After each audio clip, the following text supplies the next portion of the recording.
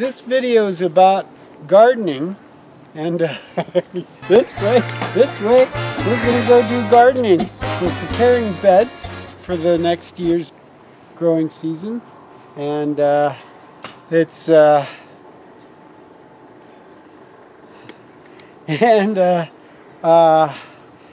fall is a good time to do it. You can do it in the spring, but boy, does it work so much better if you do it in the fall. Like super ormusy compost tea.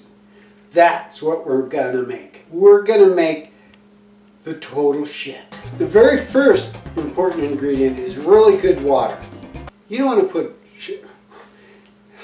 Wrong. You do want to put shit water in your garden, but you don't want to put bad water in your garden. So what we've got here is spring water that's been it's called a strat trap. It's refined in that it's going to be potent ormus water. Then we're going to add a little bit of ormus, an ounce per 5 gallons, and we're going to use our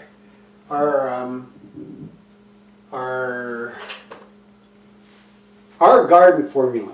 You can use any ormus.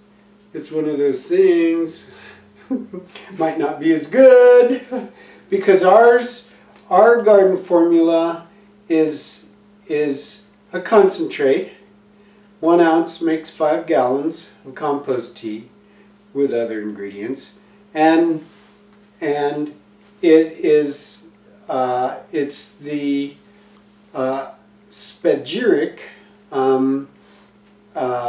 elixir of red wine and honey. And so it's really good shit. This isn't an advertisement, although I just carried on like it was an advertisement. But don't think it's an advertisement. Please, I don't want you to think that. Oh, you'd think I'd been smoking something or something. Anyway, so water's the first ingredient. The second ingredient is manure.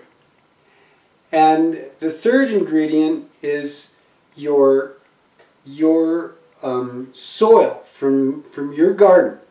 Because, so what we're doing is bath the water, we add the ormus to the water, then we add a bunch of, not a ton, but like a good double handful of manure, and we add a good handful of your garden soil, and the garden soil adds the microbial life, what you're going to make into this compost tea, and it bubbles for 24, 48 hours like that. As long as you bubble it for, you want to aerate it because otherwise you get anaerobic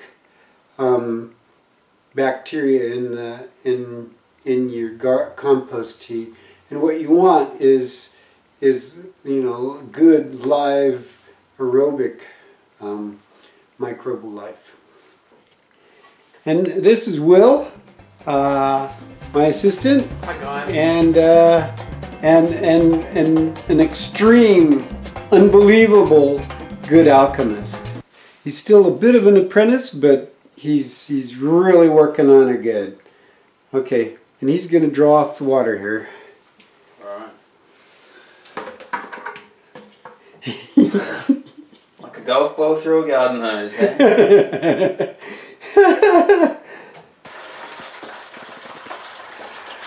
Beautiful.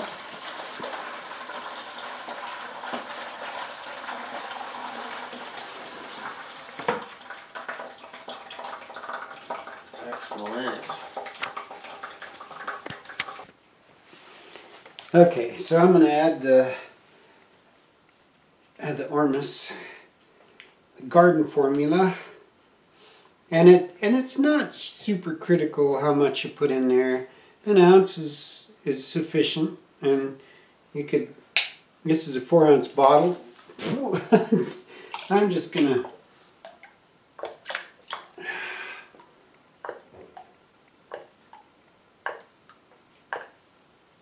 There's a little left in there. Okay, and Yeah, so now we're going to bubble it. He's plugging in the bubbler. And I'll tell you that, so this is the stage where that whatever odor's going to come out. Yeah. You want to do this. We're going to move this now outside or into the garage. And it's got to bubble for at least 24 hours. You can go longer. It won't hurt it as long as it's still bubbling. It has to be aerated or it goes anaerobic. And that's how you make compost tea. I've got a ladle. I just scoop in and we'll go around all of the plants. And I don't use this as a foliant. I just use this on the ground. And as you can see, I've got bubblers in each of these buckets. And that is to aerate, so it's like a nice oxygen mix on what's called. Yeah, so in this batch we're going to make some super compost tea that actually has fish emulsion in it too. We're going to use a dried fish emulsion.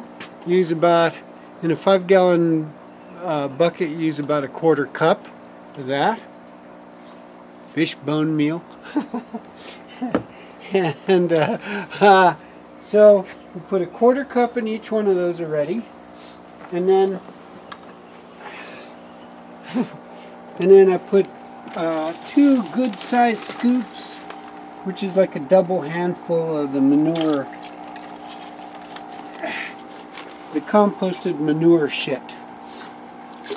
And this one happens to be mushroom compost.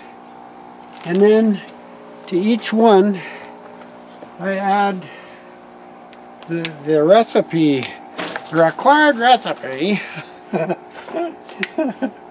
Yeah, having it up. Yeah, I'm having it up. I get to make a video and it's a lot of fun, right? Okay, so I do about a couple of tablespoons, which is 1 ounce per bucket. And I'm going to call that about 1 ounce.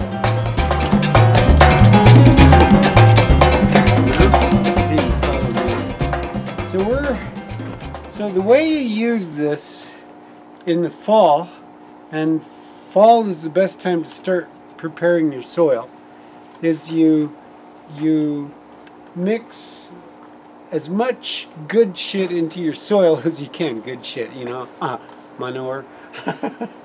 And then you soak it down with compost tea and cover it up for the winter. So here we got, in these beds,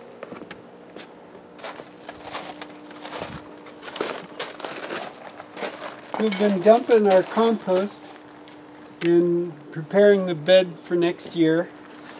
And by next year, the microbial life in the soil will be just going crazy. So it'll really grow good. It'll be a good thing. Fruiting growth, I put in a bunch. That's probably 3/4 of about 200 milliliters of 3/4 cup of bone meal, and I just put it in. And then if you want vegetative growth, use blood meal. Hey, it's starting to rain. Hey, it's good. It's starting to rain. We brought the rain on. Oh yeah, well, it's been raining like every day for the last... Okay. So here's the size of the regular commercial beets. I'm going to grab one here. There's a medium one. That's a medium one. Get a good old...